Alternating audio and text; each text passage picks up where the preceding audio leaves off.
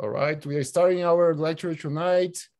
I'll give a couple minutes for people to get in. I still see the numbers of attendees increasing here.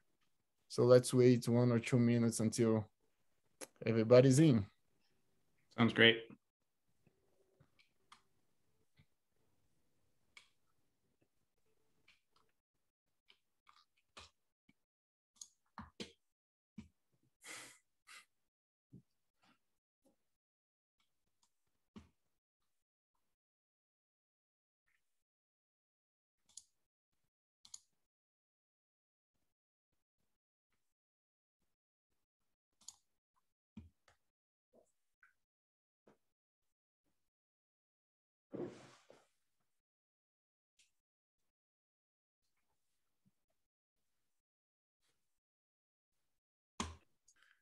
All right, I think we can go ahead and start.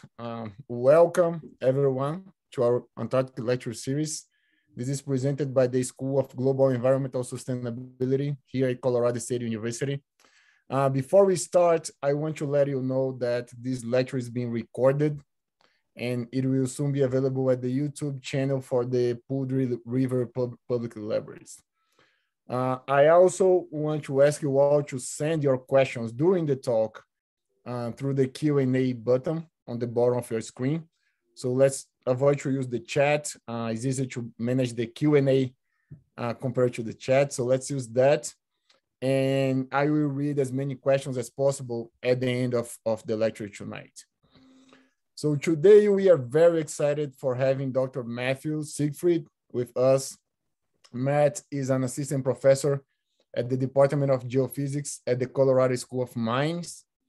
He has a bachelor's and master's degree from the Dartmouth College and a PhD from the Scripps Institution of Oceanography that was in 2015. And all of his degrees are in earth sciences. Matt is a glaciologist studying physical process of Earth's glaciers and ice sheets. He runs the Mines Glaciology Laboratory at Mines. And there they are an interesting process at the ice bed interface. We are talking tens to thousands of meters underneath layers of ice. Matt is also very committed and involved in science communication from local elementary schools to institutions like the US State Department. And he's very interested in translate his science around local, regional, and global impacts of change at the Earth's pole to those levels. So I'm going to open the floor to Matt.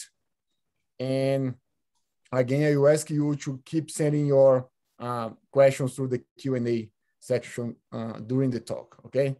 So Matt, floor is yours. Thank you for that wonderful introduction. I'm Matt Siegfried, as Andre said, at the Colorado School of Mines, and I'll be talking about this poorly explored part of the global water system on Earth, and that's the wet areas beneath the Antarctic ice sheet. And so that's kind of the science side of this talk. Kind of the more fun side, in my opinion, is basically a bit of an explanation of how I got myself to live in this kind of small temporary city. It was out in the middle of West Antarctica, about 400 miles from the closest civilization, if you can even call South Pole Station civilization. And there were 45 of us or so who lived out here for 2 or 3 weeks and did some really cool science. This is all work that's, everything I'll show you is work that's federally funded. So these are your tax dollars at work, either by NASA. Some of the earlier work I'll talk about is NASA funded. And then this big project was funded by the National Science Foundation. And I was happy to see, I scrolled the attendee list just as I was getting started. And I'm happy to see one of the drillers from the work that I was talking about is actually in the room. And so none of this could be done without a whole group of people who have all different sorts of skills. Diana also told me that you're a chatty bunch, so I want to leave plenty of time for questions at the end. So I'm going to try and blow through some of the science somewhat quickly so we can get to the fun part of questions. Okay, the slide didn't want to go. Let's try this again. There we go. So you got a bit of introduction about me. I'm a physical glaciologist. And here's, the typical hero shot you see of a glaciologist in front of a glacier. There's Russell Glacier in Greenland about 2.5 years ago. And I'm an assistant professor of geophysics at Colorado School of Mines. And I use subsurface, surface, airborne, and satellite observations to answer scientific questions that intrigue me. And that's a pretty privileged place to be, to basically sit around and be like, oh yeah, that's an interesting question. I want to investigate that for a couple of years. And so you see hero shots like this of glaciologists, and that's really cool. We like taking a lot of credit, but behind any glaciologist, behind any scientist is this whole host of incredibly smart, incredibly diverse students and researchers who really are doing the bulk of this work. And so I sit up here and get to take a lot of credit for the wonderful work we're doing. But these people that you see in these pictures are really the ones behind it all. And I like showing these two types of pictures recently, because there's only 8 months between, basically being a fully virtual research group in February, all the way through. I think this picture was from 2 weeks ago from our group meeting, where we're socially distanced, but in person. And I really like reminding myself, we're kind of heading back towards normal in the science world. But this was a hard 18 months. And we always need to remember that at the end of the day, science is not this objective monolith out there by itself. Science is done by humans.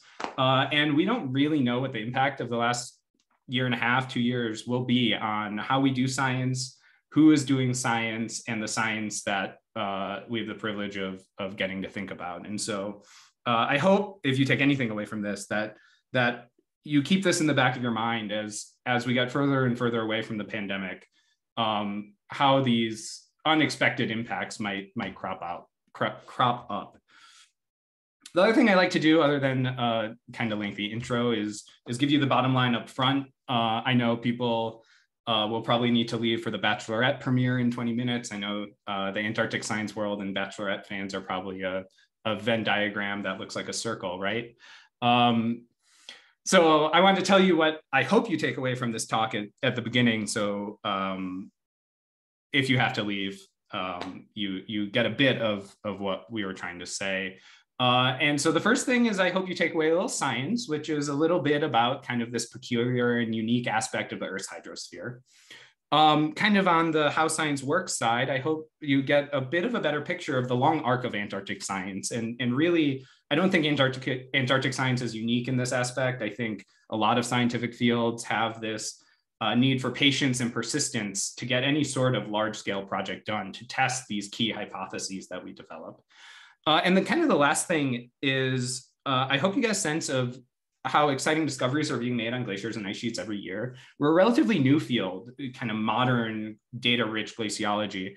And there is space for tons of people to join, because we have all of these questions that we're just starting to even develop the question, let alone answer. And so I hope some of that excitement shines through. To get started, I wanted to take a step back and do a little glaciology 101. And all the way dialing it back to what is a glacier in the first place. And so here's a picture I took, and some of the Antarctic scientists in the room might be familiar with this picture. This is looking out the window of a C-17 as you're deploying from Christchurch, New Zealand down to McMurdo Station. And this is the first big glacier you get to see when you're flying down in North Victoria Land. And it is truly awe-inspiring. And so what is a glacier at its fundamental level? And there are really two ingredients here. First is that it's ice that's formed through the compression of snow. So we're not talking about, freezing of ocean water, that's sea ice, or freezing of lake water like we'll get in a couple months here in Denver, in the greater Denver area.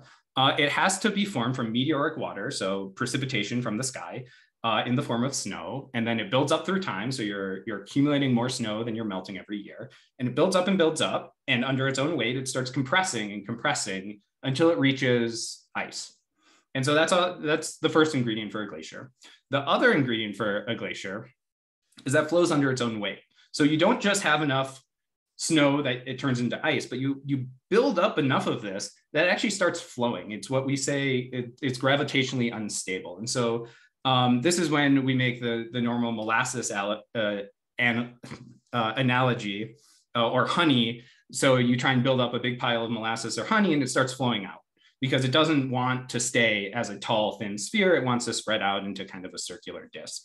Ice is exactly the same. And so one of the reasons the glaciers up in the mountains here aren't actually glaciers is because they're not flowing anymore. They might be ice, but they're not flowing. So a glacier has to flow, but that's only one way a glacier can move. We talk about that internal flowing under its own weight as internal deformation. And that's kind of slow. That's kind of meters per year, tens of meters per year. The way a glacier can really start getting moving quickly is through this process that we call basal slip. That's really a catch-all for a couple different processes that might be going on. But the whole idea is the entire ice column here, I guess I should stop using my hands and start pointing to the slides. The entire ice column is moving over the bed in a uniform manner. And there are different processes at the bed that can be causing this. It could be sliding over a thin film of water. The bed itself could be deforming and basically moving the ice along with it. But we kind of put that all together in one package, just call it basal slip.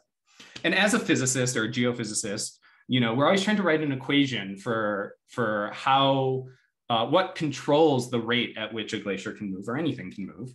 And so we think about the parameters that would go into one of these equations. And so we think about internal deformation. We already started talking this. Ice thickness is going to play a big role here, and in particular, gradients in ice thickness. And so if you get a steep gradient in ice thickness, it's going to want to flow faster than a shallow gradient. Ice temperature is another big one. And you can imagine, back to the honey or molasses analogy, warmer honey is going to flow faster and spread out quicker into a larger disk than cold honey. And those are fundamentally different parameters than this process of basal slip. Basal slip, you can start to intuit that, it's this area of the bed that's really going to matter. What does this interface look like? And so it's like things like bed properties. So if it's a granite versus a sediment, those are going to flow. The ice is going to move very differently over those two types of beds. Bed roughness is a big one because that fundamentally controls the amount of friction at the bed. And you can imagine if there's more friction on a rougher bed, the slip is going to happen slower or less frequently. But really the key ingredient for basal slip is water, and in particular water pressure. And the way that works is if you start to jack up that water pressure right at the ice bed interface, you start to just lift the ice a little bit. And so any of that friction from the contact of the ice with the roughness of the bed starts to be reduced as the water pressure takes up some of that stress. And so for fast ice flow, water pressure is really the key parameter that we're looking at to understand why it's going fast and how it might change. We can map out the velocity of an ice sheet, in this case, Antarctica, because this is the Antarctic lecture series. We've been doing this for about 20 or 30 years now. This is just one picture of ice velocity from a paper about 10 years ago. And you notice it makes this beautiful pattern of flow where we have slow moving ice in the interior, and that's largely governed by internal deformation, this slow process. But just like, rivers coming out of the mountains start to coalesce into bigger streams and ultimately end up, in a place like the Mississippi River, which can push tons of water out into the ocean, these ice sheets do the exact same thing. And so all of this slow moving ice starts to coalesce. As you can see, it starts to form these green bands. And all of a sudden that gets funneled into these very narrow features that we call ice streams or outlet glaciers that can move surprisingly quickly. We're talking about kilometers per year. You can actually watch these ice streams move sometimes.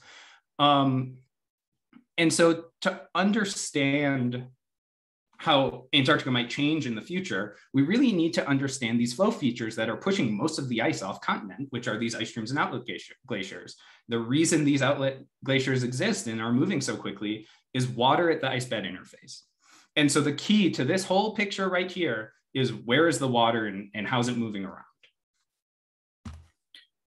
This connection between subglacial water and ice velocity, it's not a new question in our world. We've been thinking about this for over 200 years, starting up in the Swiss Alps. The Swiss naturalists would go out and make these fundamental observations, and they started to make this connection between the amount of subglacial water and how quickly the ice would move. It's not just these small mountain glaciers that we've been thinking about this for a long time. Dr. Henry Rank was one of the early explorers, one of the early European explorers in Greenland. And he has this wonderful book from the late 19th century called Danish Greenland, Its People and Its Products. And I love this quote that he has in the appendix of this book. In some cases, perhaps the subglacial streams may, even in a slight degree, be considered as lifting the ice, as so as to facilitate its gliding towards the sea.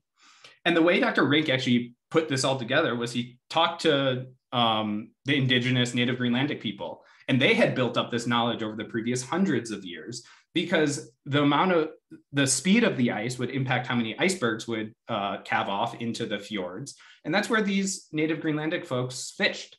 And so they had to understand the dynamics of the ice sheet in Greenland so they could know where they could fish and when.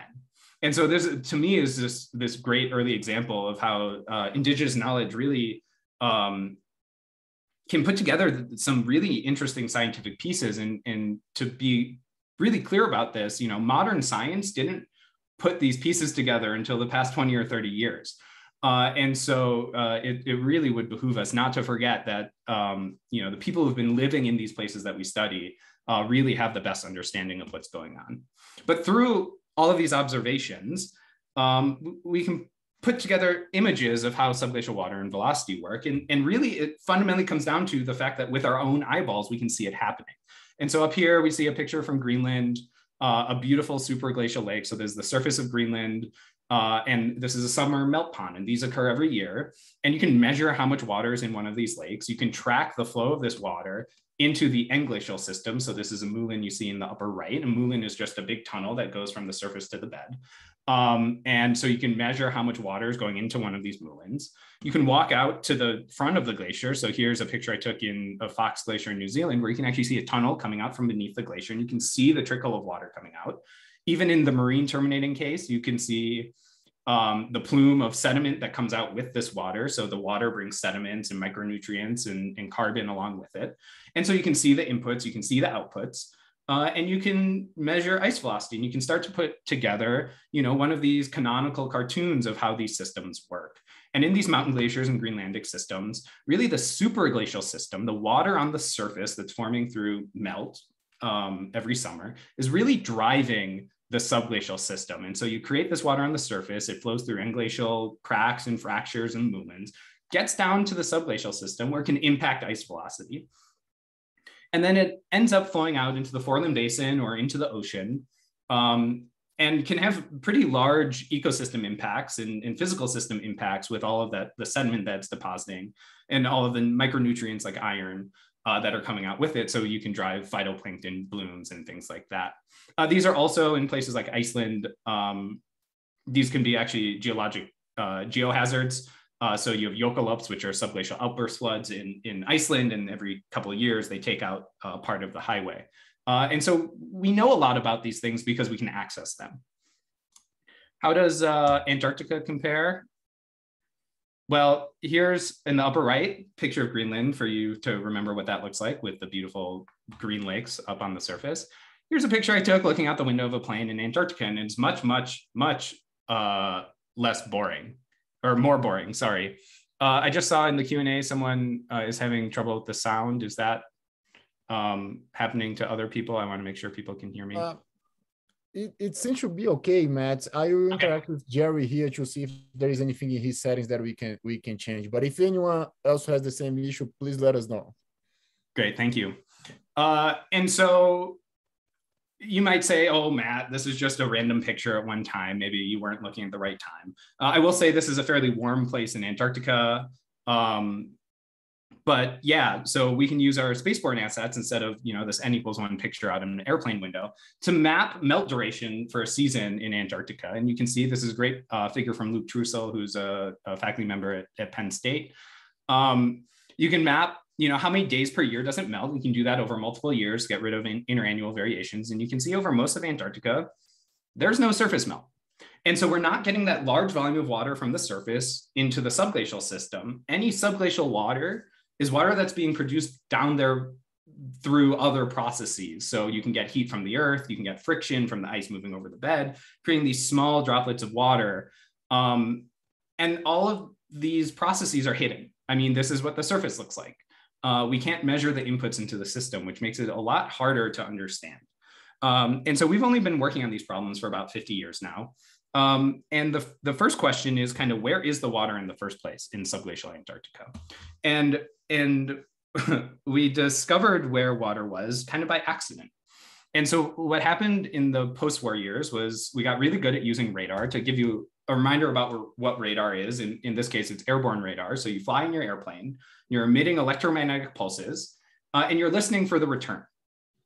And so when you're trying to image ice with radar, ice is this great material for radar because it's very transparent to the radar wave. So the radar will scatter off the surface and return back to your receive antenna. So you'll see where the ice-air interface is. And then it'll be transmitted through the entire ice column and then scatter off the ice bed interface. And so you can measure the ice thickness really effectively with radar.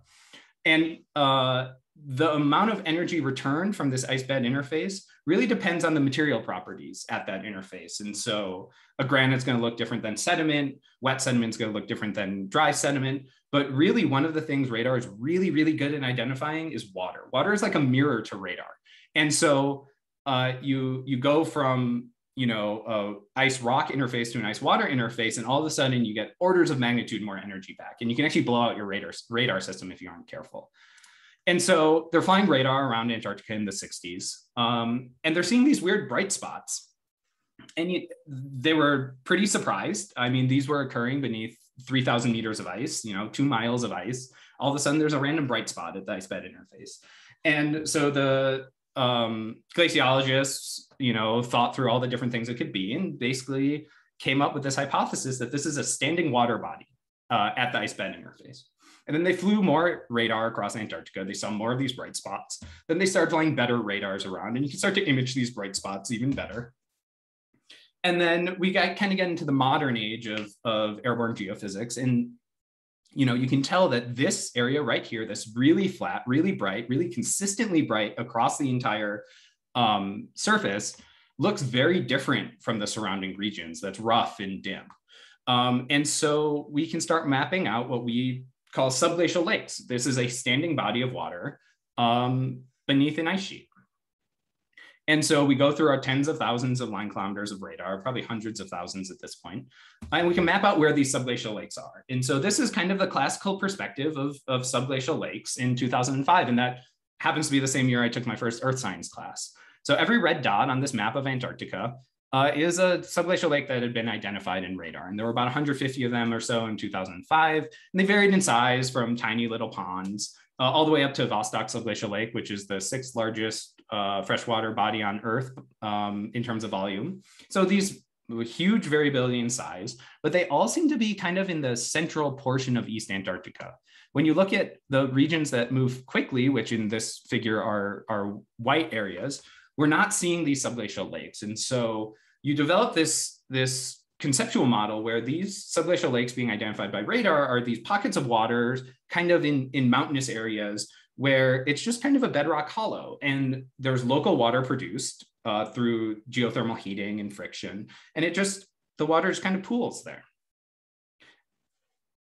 So you might ask, why do we care about these sorts of features? And as a physical glaciologist that wants to understand fast ice flow, I might tell you I don't care that much about them. It's not where I want to research. There are lots of interesting questions about these isolated water bodies. Here's just a cutaway of what Vostok Subglacial Lake might look like. And if you're a microbiologist, these might be fascinating evolutionary experiments where, the lake gets cut off from any sort of external input from the atmosphere. And whatever microbiological life is in there at the start, it stays there for hundreds of thousands, if not millions of years. And so there's a really interesting microbiological question and a great analog for other planets where we might find life. If you're a paleoclimate scientist, you might be interested in the sediments that collect in these sorts of lakes, because lake sediments tell you a lot about kind of regional geologic processes and how they might change through time. In the early 70s, there was this other reason people were interested in subglacial lakes, and that's because there had been this proposal to use Antarctica as a radioactive waste dump.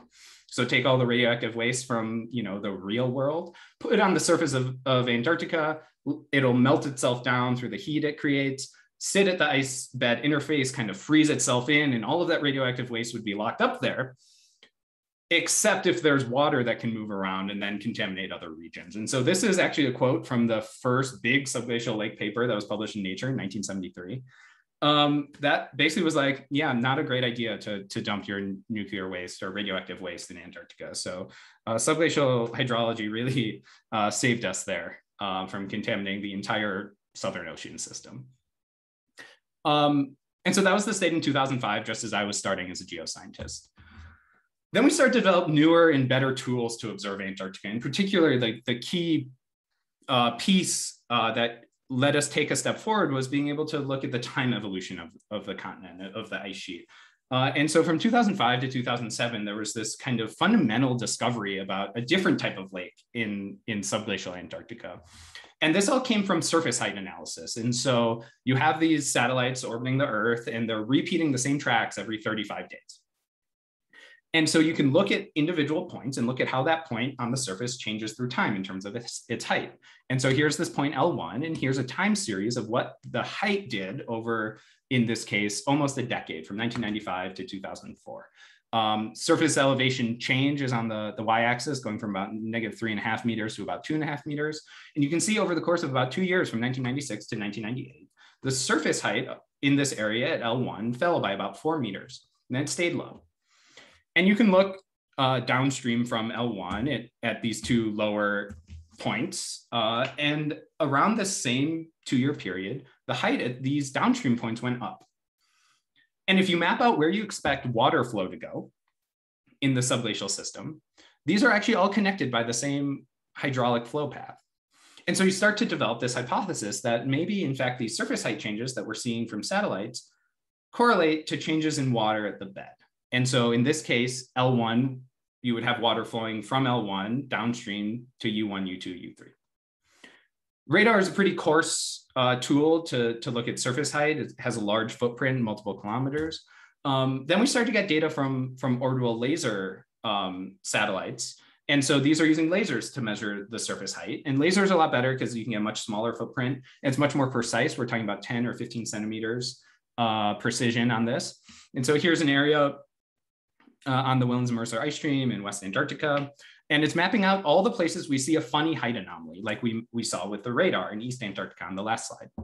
And you can see that these funny height anomalies occur kind of in confined locations, and there are a lot of them.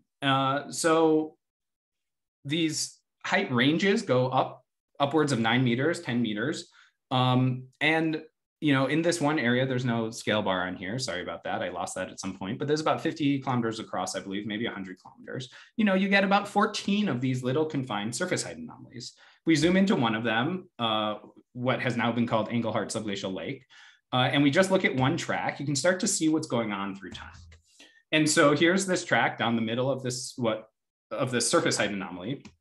We see that the surface height anomaly is happening in a surface depression. And over the course of 2 years, all these transects are happening over 5 years. So over the first 2 years of this time series, you see kind of the bottom fall out of this depression. And so the surface height falls by about 8 meters. On bottom, you're just seeing the anomaly, so difference from the mean. And you can see that it's really confined. You go from basically no surface height change all the way to plus or minus 4 meters, and then all back to no height change. We can average all the tracks across one of these surface height anomalies and create time series of what's going on across this entire area through time. And so for this subglacial lake right here, which is about 340 square kilometers, we can map over a decade of height changes where the surface falls and then it starts to slowly rebound. And we're interpreting all of this based on these surface height changes as movement of subglacial water, but it's just a hypothesis. We can also map out how these things might be connected based on the ice thickness and the subglacial topography. And you can see that we have these chains of lakes. We can have water moving between different routing systems. And so we potentially have an extremely dynamic interconnected water system beneath these ice streams. Working with the NASA Visualization Center, this might give you a little better picture of what this hypothesis is. And so we have this upper lake here. It's going to flow water out into this lower lake, and it's driving full thickness, full height changes, full ice thickness changes between the two lakes. We can map these out across Antarctica again. And what you start to see is that these lakes in blue and cyan are actually where ice is flowing quickly. And so now these things become really interesting to someone like me. They can move water around, so they can collect water for a couple of years and then release it all downstream. So they can change kind of the lubrication structure downstream. And it's happening underneath these ice streams and outlet glaciers that I've been talking about. And so these might actually have some sort of impact on ice flow. They're also distributed throughout Antarctica, much more so than these radar detected lakes before. And they can be large volumes of water, up to 5 cubic kilometers have been inferred from these surface height anomalies. The problem is then we go talk to the geophysicists and they're like, cool, a subglacial water body, let's go image it. And you go and try and image these subglacial water bodies beneath surface height anomalies, and they don't look like they're supposed to. They don't look like water anymore. So we have these flat, bright reflectors like we've been talking about. These are those classical radar identified lakes. And if you go downstream, these horizontal pink bars are where we expect subglacial water to be from surface height anomalies. And it looks nothing like these clean, flat, bright reflectors. And so we have this kind of uncertainty here of whether or not these are actually water features in the first place.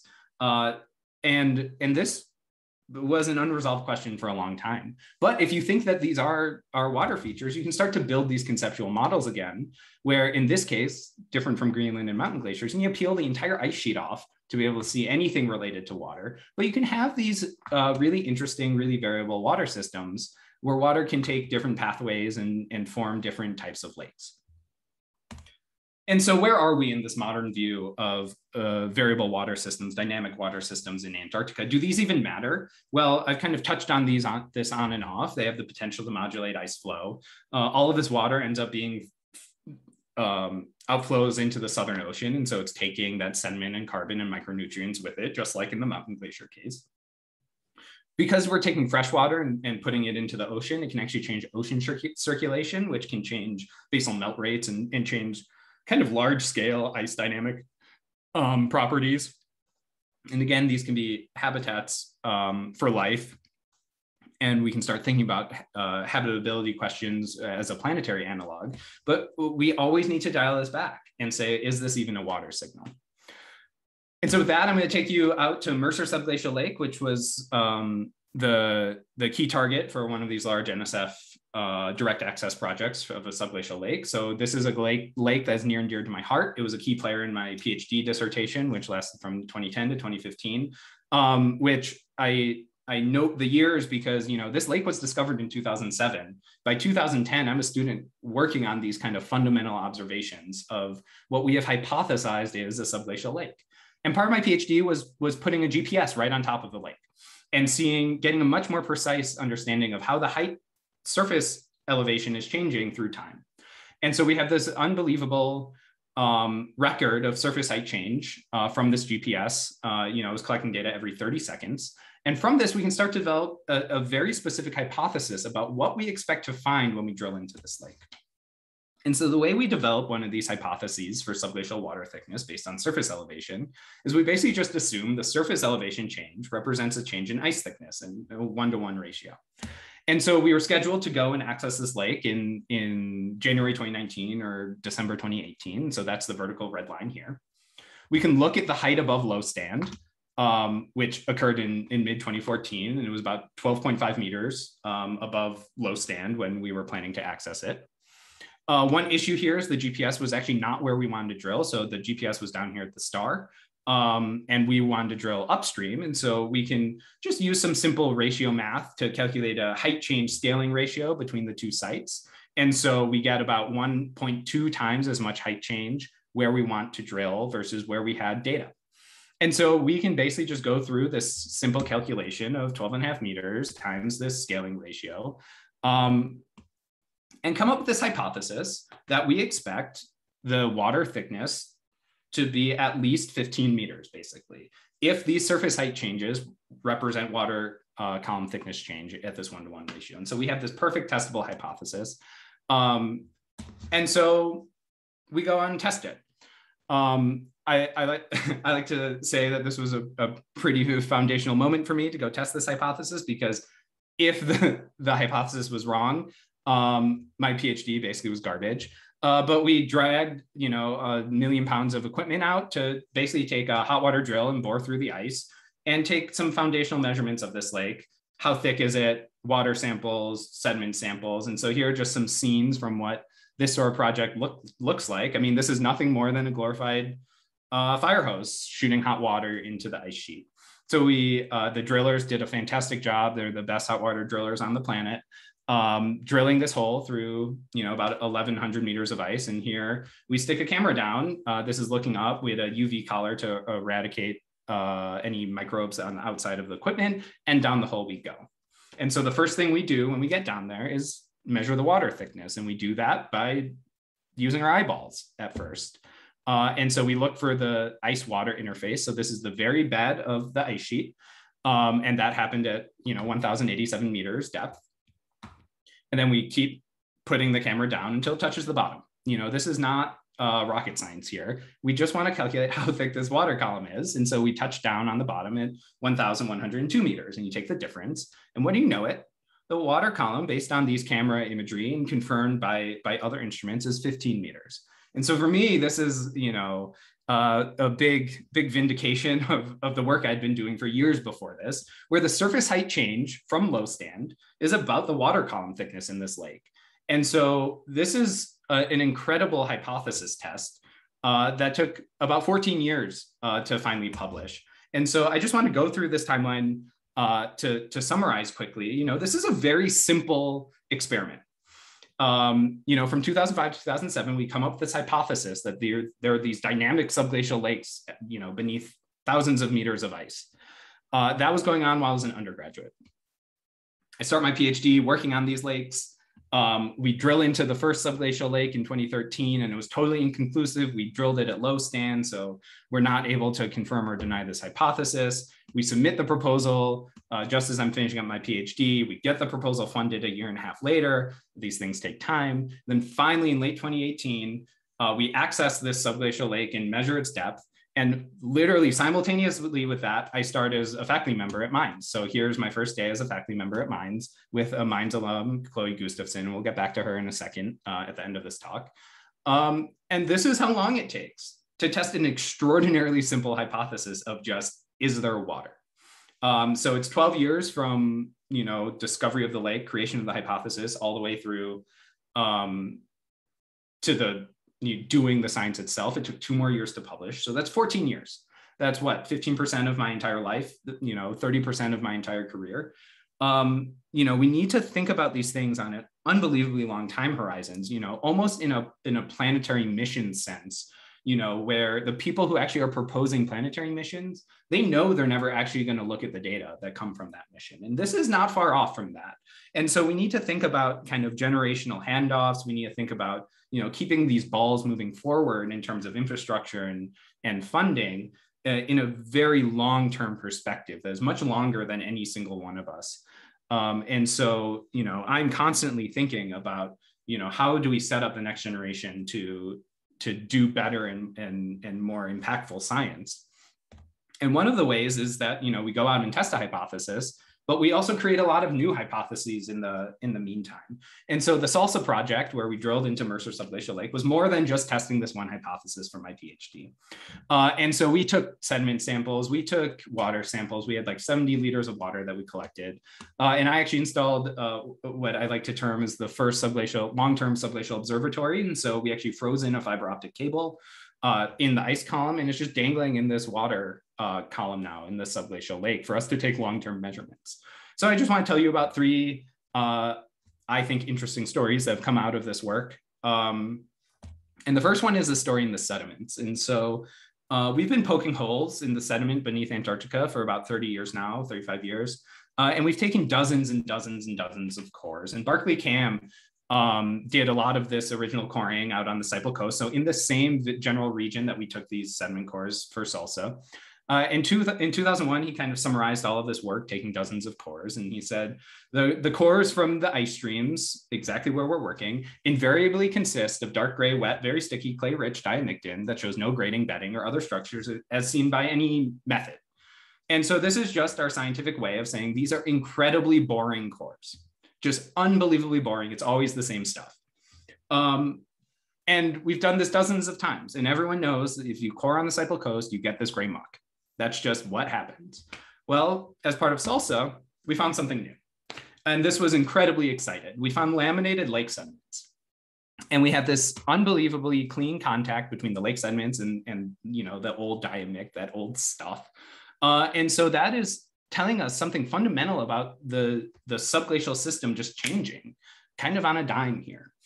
And lake sediments are great. We use subaerial lake sediments, well, sediment cores from subaerial lakes all the time for paleoclimate studies, because you get this beautiful pancake structure of sediment deposition where you can just go right back through time like you do in an ice core and understand the regional environmental change. And so this is an unbelievable tool for the subglacial environment. We finally have something to tell us about the history of this region. But we need to ask a question before we can kind of use these laminations quantitatively to investigate the lake history. And that's, why do we have these laminations in the first place? In a subaerial environment, you get laminations because you have seasons. So in the summer, you have more carbon being deposited in this lake. So you get these nice dark layers. In the winter, you have less carbon. So it's a lighter gray layer. And we call those VARs when they happen annually. And you can go back through time and look at these annual couplets and pull out history. Why do we have laminations in the first place? We don't have seasons in subglacial Antarctica. And we thought about this for a long time. I led a manuscript with Ryan Venturelli that's in review about this. And really the details of this don't matter, but our proposal is that the reason we get lake sediments here is because of these fill drain cycles of the subglacial lakes. Because we've taken dozens of cores not in lakes, and we don't get these laminated lake sediments. And so there's something fundamentally different that we're in one of these bigger lakes that happens to be in a chain of lakes. And there are multiple processes that we can imagine that cause this deposition, but fundamentally it's happening because of these fill drain cycles. And so if we assume that these are because of fill drain cycles, we can start to think about how we can use these laminations quantitatively to investigate the lake history. And so here's just a zoom in of this upper lake sediment package. You can see there's deformation up top, but we can use the brightness signature in CT imagery, which is what this is, to look at the cyclicity and try and tie that to some sort of time scale so we can get at sedimentation rates. And so what we do is we take these brightness transects. We need to throw out a bunch because of deformation or their clasts in the way. And so we end up with about 156 traces of these brightness records. Brightness in CT scans correlates to grain size. So that's really fundamentally what we're looking at here, are grain size differences in lake deposition. And then we can use some statistical tools with a lot of simulation. And the details here don't really matter for the purposes of just telling you about cool science, but we can use some fancy statistical tools to estimate what the most likely sedimentation rate in this lake is. If we have a sedimentation rate, millimeters per year, and we have a sedimentation thickness in millimeters, we can back out when we started depositing in this lake in the first place. So this is, again, fairly simple math. Average lake thickness, 120 millimeters. We have this optimal sedimentation rate of just under 0.7 millimeters per year, which is right in the range of sedimentation rates that you would expect based on paleo studies from elsewhere. And we get to the age of Mercer Subglacial Lake at about 180 years. And so, first of all, that's not that long ago in terms of an ice sheet. And so these are relatively ephemeral features. And so kind of all of this noise that these dynamic lakes are causing in the ice sheet system are temporary. And so we get these purges of, sediments being released in the Southern Ocean, but it's only happening over a finite period. 180 years ago, for glaciologists in this area, is a pretty important period as well, because that's when Cam Ice Stream, which is an ice stream about 150 kilometers away, 2 ice streams down the line, it shut down. It was moving quickly, hundreds of meters per year, and it went down to 0, geologically instantaneously. And so what that's saying is these kind of further field ice dynamic drivers really are fundamentally changing the entire subglacial hydrology system. And so we can connect subglacial lakes and dynamics of the subglacial water system back to these large scale ice dynamic processes. And so this is letting us tie together a couple of these processes that we've kind of been thinking of in isolation a little bit through the years. And so we can start to piece together these histories a lot better about, you know, how Antarctica changes on decades to century scales, which are really foundational for kind of projecting out into the future. Two other stories quickly to touch on, so we have time for questions. Ryan Venturelli, who's a postdoc at Tulane University, who was my co-first author on that last paper. She's been looking at the carbon cycling beneath the ice sheet in Mercer Subglacial Lake and in the larger system itself. You know, subglacial Antarctica has been described as the world's largest wetland, and wetlands are hugely productive in terms of carbon cycling. Yet we don't really understand the basics of how carbon's moving through this system. And so Ryan is really an expert in radiocarbon dating and geochronology, and she's able to take these unbelievably small amounts of carbon, kind of get rid of all the old carbon and only look at the newest carbon. And she can use carbon isotopes to identify where this carbon's coming from. And she can show that this is all marine carbon that's being deposited in the subglacial environment. And for marine carbon to get under the grounded ice sheet, well, it means it needed to not be grounded when that was deposited. And so the grounding line, where the ice sheet starts to float on the ocean, had to be 100, 150 kilometers further inland when this carbon was deposited. And you can date the carbon with radiocarbon techniques. And she can date this carbon to 6,300 years ago. And so in the mid-Holocene, 6,300 years ago, the grounding line was 150 kilometers back. West Antarctica was smaller 6,300 years ago. And then the grounding line had to re-advance after that back to where it is today. And that locked in all of the 6,300-year-old carbon. And she worked with microbiologists to then trace out where this carbon is moving through the system, through the water column and the sediments and the pore water. And what's really cool about this, using this natural tracer of carbon, is she can show that all the microbes in the subglacial system really love eating the 6,300-year-old carbon and not the other carbon sources in the subglacial system. And so this ice sheet history of where the grounding line has been is really driving the ecosystem processes and the microbial communities beneath Antarctica. And so for me, that's kind of mind-blowing as a glaciologist who, you know, doesn't think about living things all that much in Antarctica. But these estimates of where grounding lines are and where they have been in the past and where they're going to be are really driving the carbon cycle, which I like. It's hard for me to even fathom that as a physical scientist. The other really interesting story that should launch quite a few new projects is coming from Chloe Gustafson, who's a postdoc at Scripps Institution of Oceanography and soon will start as a faculty member at Penn State. She's also a Mines alum. And she's been investigating a deeper water world. And so there have been hypotheses that there might be groundwater. In addition to this water at the interface that we've been talking about, there might be deeper groundwater reservoirs, but we've never actually gone out and seen it. We've never imaged it with our geophysical tools. And so we went out and collected magnetotelluric data, which is a geophysical method that's specifically sensitive to conductivity contrast. So water is basically the conductive fluid that you would find. Usually these are tools used for finding things like oil and gas, but we're using it in Antarctica to basically investigate whether there's groundwater.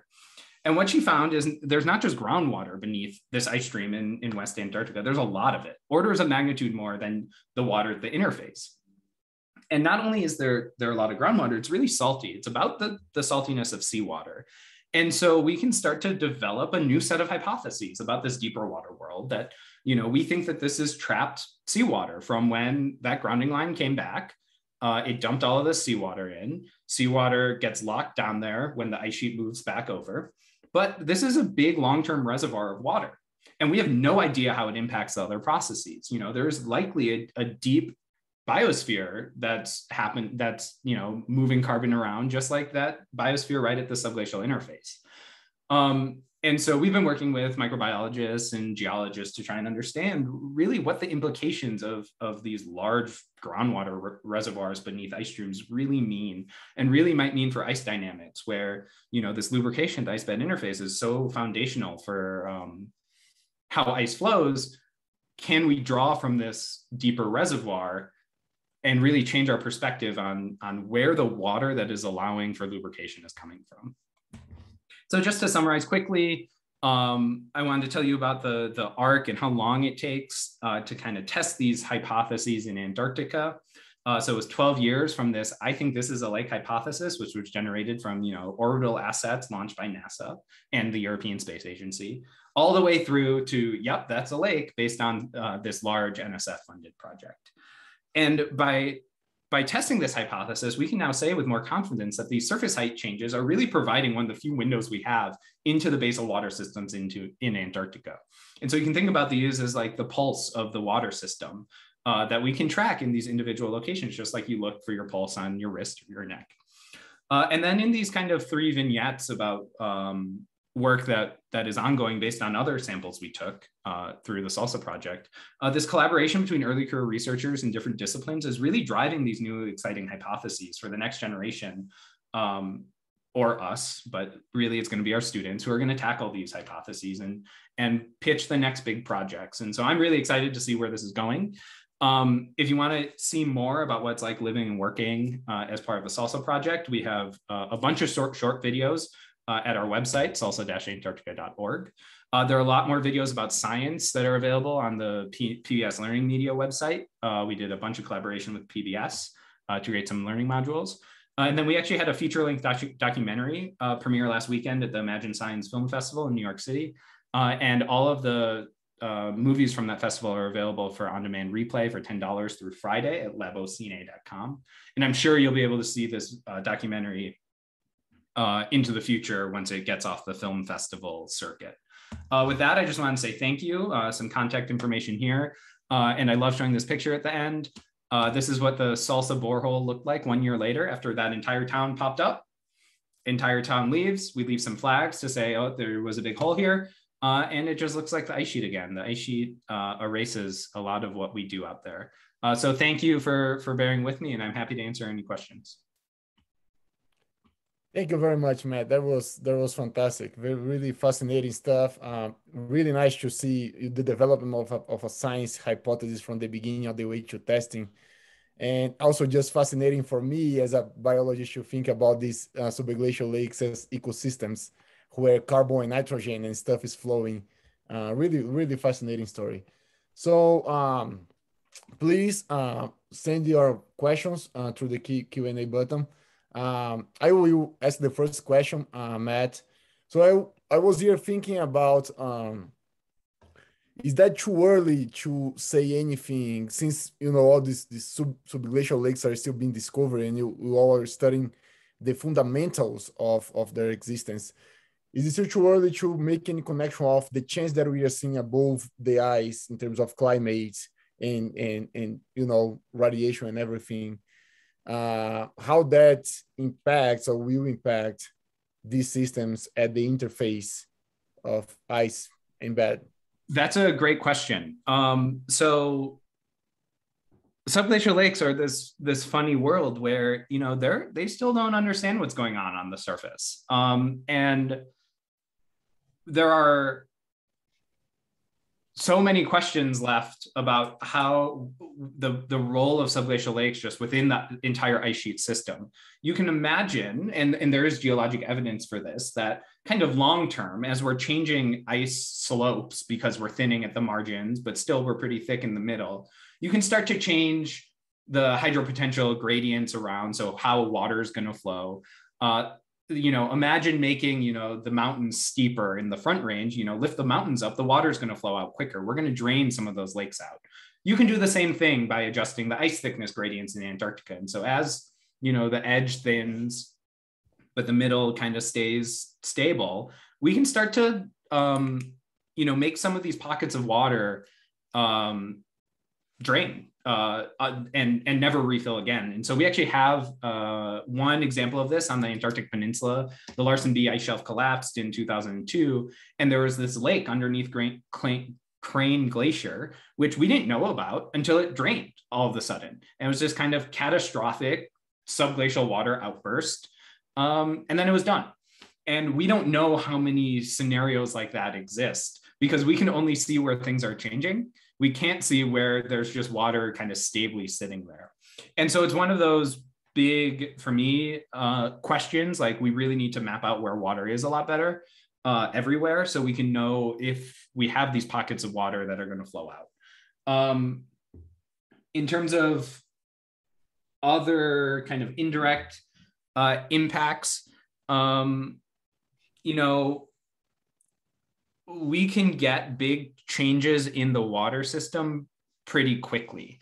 And if these are the things that are driving how ice is moving, if we randomly, because, you know, one glacier thins quicker than the other in a certain warming environment because of what the ocean is doing or a process like that, we can actually totally change where large catchments of water are going to be funneled.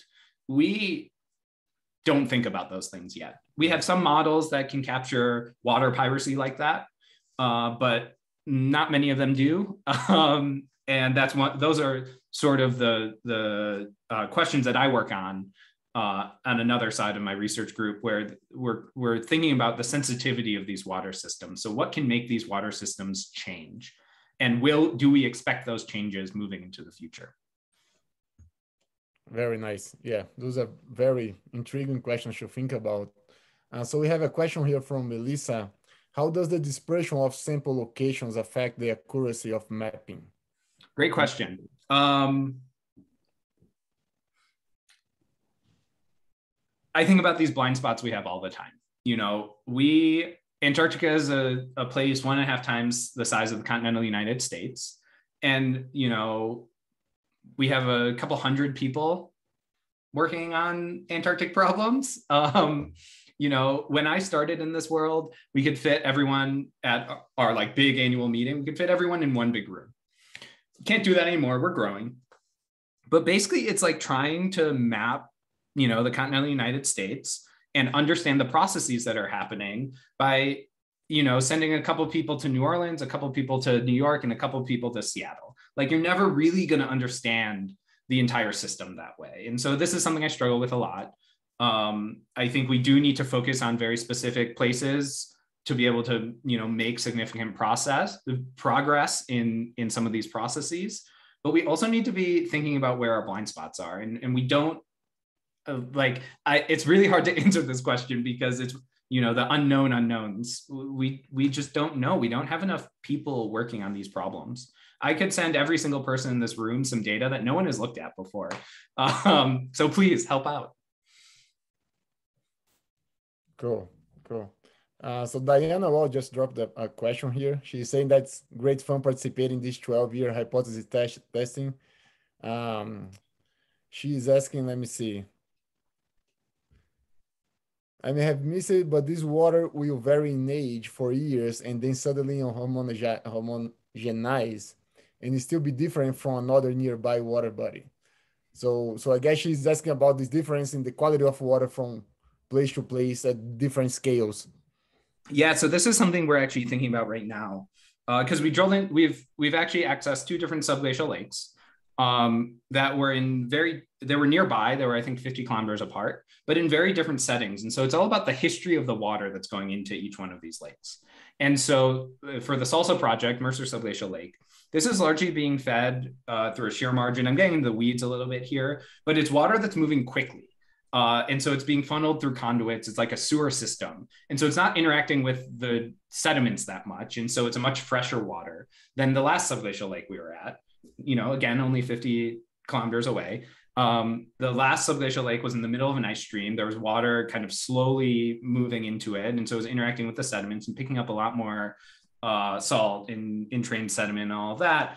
And so we can start to think about, you know, the different sources of water, but in the end, it's all coming from basal melt. And so this is all, you know, tens of thousands of year old water with, you know, kind of all the same sediments at the starting point. And so it is really hard to be able to say, you know, this water is from this lake and this water is from this other lake that's kind of connected to it. Yeah, it's all kind of homogeneous at some point. Right now we have n=2 samples from subglacial lakes. And so we need to drill into a few more lakes before we can really start talking about different water bodies and being able to think about this like we would in a subaerial environment.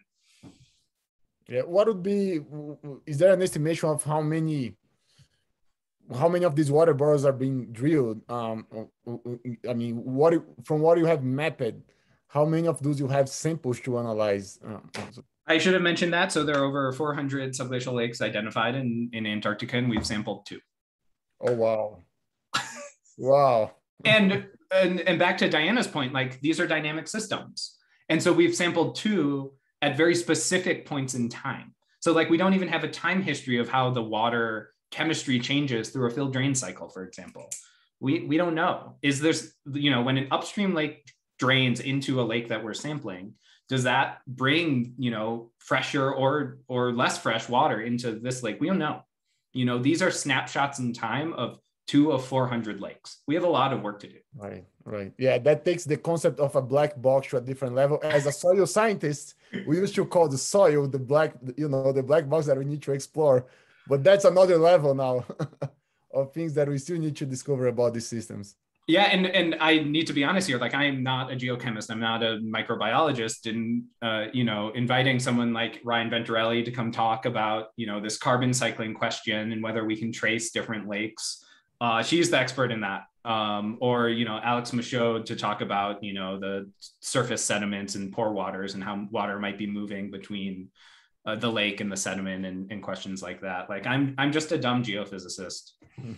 Well, maybe for future lectures, we can have one of them coming here and giving us a lecture. Well, it's 7:30. So Matt, I want to thank you again to come here today and give us this great presentation. Really fascinating story, gives us plenty to talk about. And I'm really sure that our attendees are learning much about these subglacial systems today. So thank you very much, everyone, for attending today. As I said before, the video will be soon posted at the YouTube channel for the Poudre River Library System.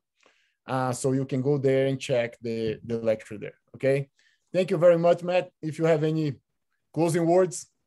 No, thanks for sticking around and feel free to contact me if you have any more questions. All right. Thank you very much. Have a good night, everyone.